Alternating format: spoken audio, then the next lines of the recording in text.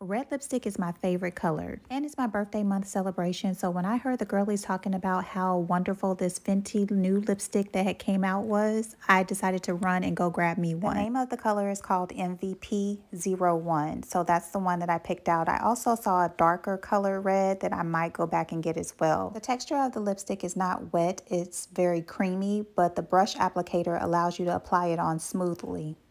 So one thing I'm noticing about this lipstick immediately by accident is that it doesn't dry on. It still very much comes off. Love the packaging and the bottle. The tube is very nice. It was only $30.